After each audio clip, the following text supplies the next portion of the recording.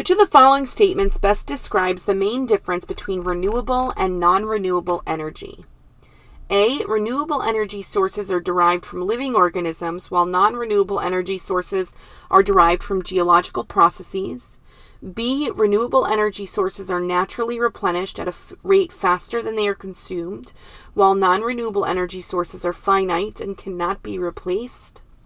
C. Renewable energy sources are typically more expensive than non-renewable energy sources, but are considered more environmentally friendly.